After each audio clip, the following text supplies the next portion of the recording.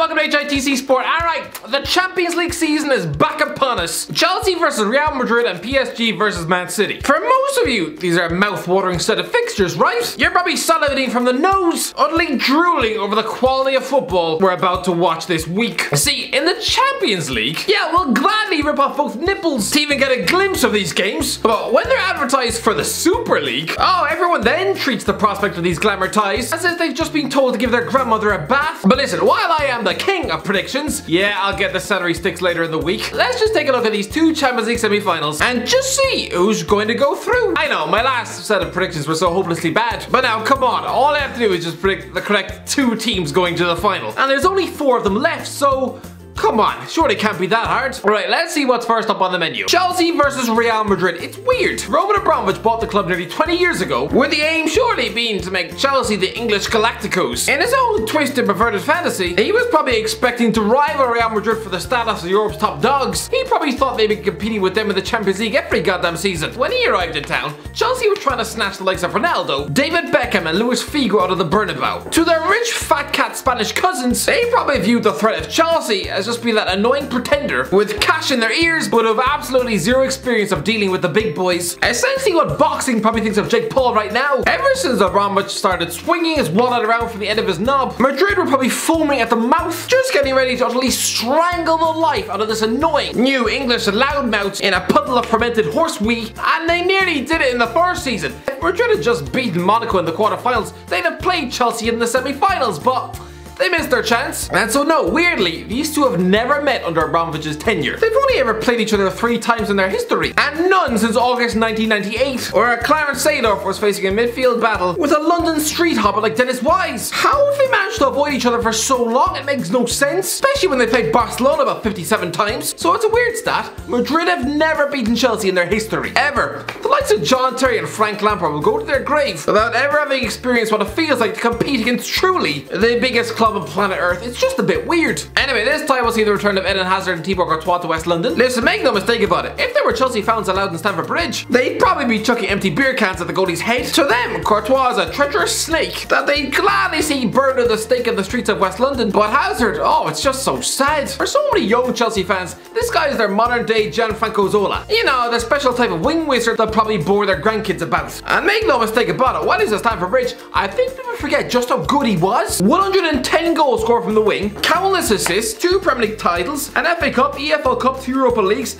When this guy was on it, he was utterly ridiculous. And he also had a weird fetish for trying to kick lumps out of 13-year-old Welsh ball boys, but on the pitch he was unbelievable. And when people try to say that Mourinho doesn't know how to use talented attacking midfielders, oh, I'm sorry, please rip out your tongue and feed it to the pigeons. Under Mourinho, this guy was utterly insane. 36 goals across 2 seasons, Premier League champion. Yeah, Joe's used to shout him for not tracking back, but still, going forward, you cannot argue with those numbers. But now, even at just 30 years of age, he's just some fat tub of wet custard with just 4 goals for him. 4 goals for Madrid. He cost £100 million 2 years ago. I don't care that he's had his injury problems. Yes, he has. But maybe if he just stopped dipping his sandwiches in pints of butter, maybe if he didn't drink jars of Nutella before bed, and maybe if he didn't frequent the Burger King drive-thru every other afternoon, maybe he then wouldn't be tripping over his own love handles in the shower. Let's not forget, this guy was supposed to be Cristiano Ronaldo's heir, his successor, his heir to the throne. He was playing for his idol Zinedine Zidane. This was supposed to be the perfect matchup. Good Christ, he moved to Spain to finally win a Ballon d'Or. Now he's being outshone by a kid who's only just got braces off his teeth. Should Chelsea be worried by Madrid?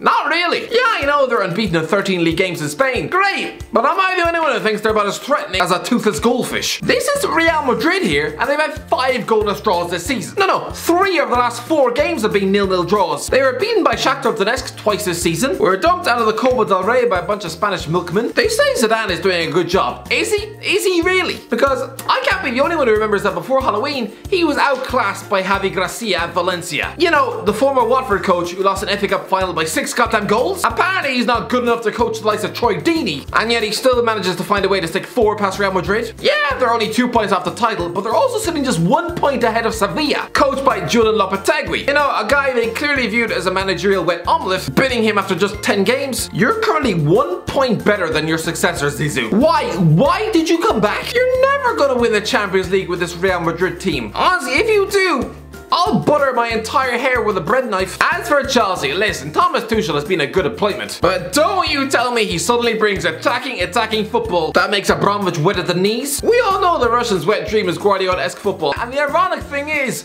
if he wanted that, instead of pining after Pep for about 6 years straight, he should have just worked on promoting Brendan Rodgers from his backroom staff. Then they'd be playing insane football. Under Tuchel, you've overseen 4 goalless draws. Good grace, between these two clubs, they've had a combined 12 0-0 draws this season. Listen, I reckon Chelsea will grind out another goalless draw tomorrow night, leaving Madrid to utterly splutter and choke like a toddler eating a spoonful of Lego. As for the return leg, it's going to be another shut-up job. I'm predicting Chelsea will grind out a 1-0 win, courtesy of a late Mason Mount winner inside the last 10 minutes. You'll see, lads, Tuchel is heading back to his 2nd consecutive Champions League final. And Abramovich will think, about goddamn time, he's been investing funds since 2003. And they've only ever competed in 1 Champions League final. And even that, they were outclassed for about 89 minutes. Wasn't their plan to win the goddamn thing every year? Good grace, they've played in more Europa League finals than they have Champions League ones. Yeah, sure, he's smiling in all the pictures. But for a club with massive aspirations and a bottomless bank account, then playing Thursday night football, it's like a former CEO of Apple being forced to apply for a job sweeping toilets at Greg's. Alright, what else we've got? We got PSG and Man City. And for the footballing purists out there, they'll probably sooner stick their head in a lawnmower than acknowledge or accept that this actually exists as a Champions League semi-final. Listen, this is the example of that futuristic match you'd have played on a computer game that looked like a laughable prospect 15 years ago, when both these clubs were bottom half irrelevant, nobody's in their respective leagues. But now they both won the lottery, chucked cash around, and showed financial fair play, the same amount of respect that Joe Jackson showed his kids. But what makes these semi-finals so special is that these aren't oversaturated ties we've seen every year for 6 years straight. I mean, how many times do we have to see Chelsea versus Barcelona or Bayern Munich versus Real Madrid before we start to bleed from the eyes? We've already established Chelsea haven't met Madrid since the 90s, and City and PSG have only ever played each other 3 times in their history, with the first being a forgettable 0-0 draw in the UEFA Cup group stage match back in December 2008, when the likes of Tal Ben-Haim, Matthias Kezman, and Ched Evans were all on the pitch.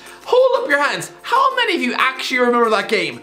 I'd be surprised if it was more than 5. For Man City fans, to think that these two clubs will one day be competing for a spot in the Champions League final, all sorts of mental when we were being treated to the likes of Benjani, Fabrice Pancrat and Dries Vassell sharing a pitch. For Man City fans, they spent the last 10 years telling everyone until they were blue in the face that they actually don't care about the Champions League, that UEFA are a corrupt bunch of parasites who shouldn't even be given the authority to operate an under-9 swimming team. I mean, neither should my uncle, but that's for different reasons. Pep Guardiola versus Mauricio Pochettino in the Champions League. The last time that happened, it gave us one of the most thrilling Champions League quarterfinals I've ever seen in my life. Don't underestimate Poch just because he's a silverware virgin. The guy knows how to get under Pep's skin. Honestly, Daniel Levy must be sitting on his couch watching this game and silently sticking spoons up his nose. Anything to distract himself from the fact that he sacked the man who's looking to reach his 2nd Champions League final in 3 seasons, while he has a virtual child stuck in the dugout. Ryan Mason's barely old enough to drive. Make no mistake about it, Chris Powell is the one calling the shots at Tottenham right now, but because of the club's delusions of grandeur, to the point that they think they're a massive club worthy of the Super League, they know it would be too embarrassing to admit that they've just replaced a 3-time Premier League winner with a coach recently sacked by Southend United. So they'll just try and market Mason as this Dougie Hauser wonderkid football coach. You know, the English Julian Nagelsmann, right? Honestly, that decision to sack Mourinho, it honestly leaves me with a sick taste of cat fur in my mouth. And that's not just because I woke up this morning and decided to lick my cat from head to toe. Anyway, the other mouth-watering attacking talent on show in this match. Stick the likes of Angel Di Maria, Riyad Mahrez, Neymar, Phil Foden, Kylian Mbappe, Kevin De Bruyne on the same pitch,